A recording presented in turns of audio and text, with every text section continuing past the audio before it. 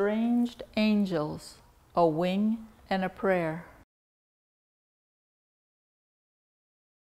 Most of the paintings in this collection have a very personal type of a resolution, some conflict being resolved through the painting.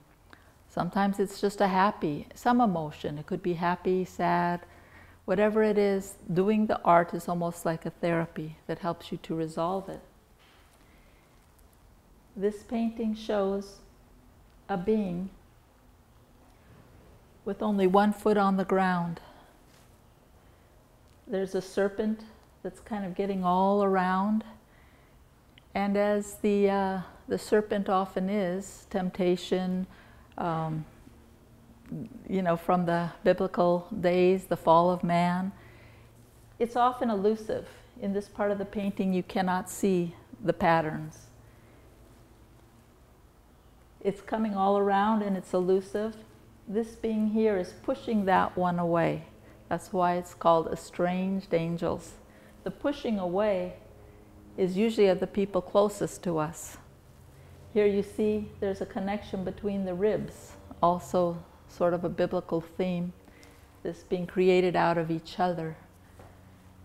And yet the one that's being pushed away, it is the angel or the angelic being of that person who's actually cutting off the neck and the head of the snake and allowing for the peace and tranquility to continue. Estranged angels, a wing and a prayer.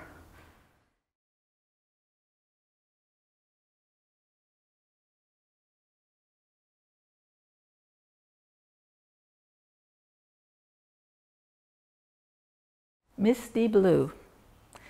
Misty blue was created out of the blue. What was going to appear in this painting was not predictable or known until the very end. True to the concept of doing a veil painting, the painting is always turned, and we don't know what it's going to be. The part which identifies the animal being, or whatever it is in any of the paintings, that which identifies it shouldn't be more than approximately 10% of the painting. When this painting came to the need for identification of the eyes, I had seen this animal shape in there. It was quite a challenge because that was something I was not actually familiar with. It's very different than this type of a flowing veil. And yet it was calling to me to be this animal.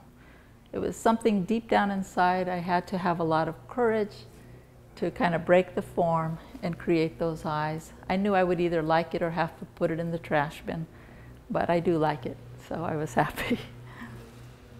In this painting also you can see this conch shell, which has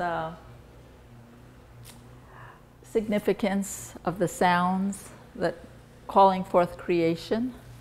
You also have you could call it a ram's horn, though it's not technically a ram, but it is the horn, the shofar in other religions which, you know, call forth creation.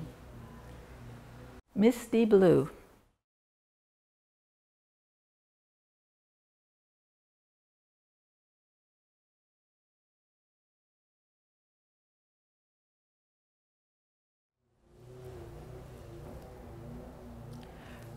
Princes of Peace.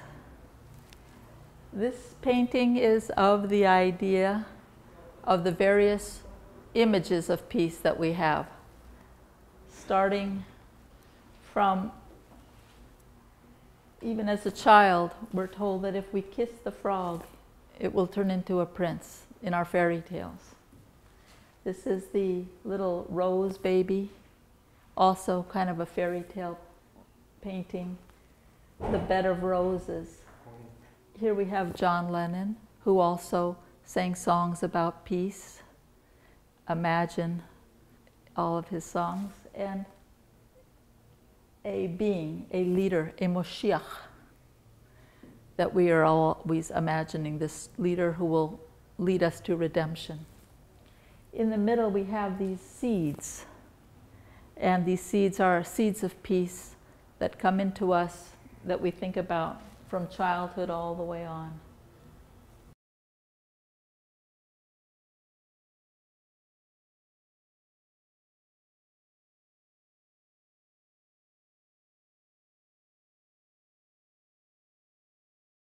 Missing You. This painting was created for a friend who passed this year, and I miss him. We always talked about going to art galleries and looking at shows together, and I wanted to make a painting that just expressed that feeling of missing. She's kneeling on a hillside with fresh plants all around her. Above her you have different layers of color, as though the seven worlds of wonder, the seven heavens, all around in a sense of mourning for a lost friend. The interesting thing, like a lot of these veils, is that after it was created, things start appearing in the painting that sometimes I haven't consciously created. Over on the side, you'll see a being in blue. You see a nose and an eye and a mouth, as though someone is watching from the other side.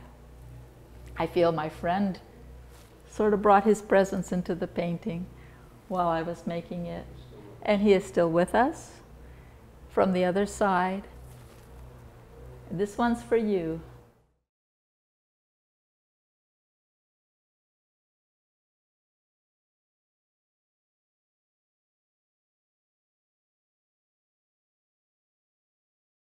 The Angel of the Valley.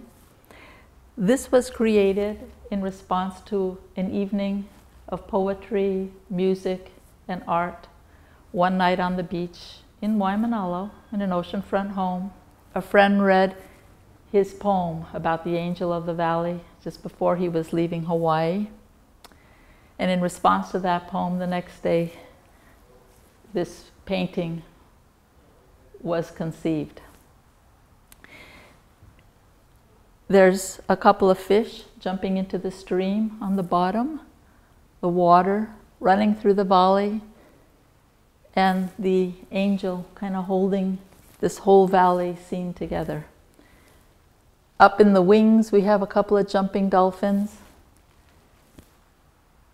and the mountains and the stream. It's been a favorite of this show.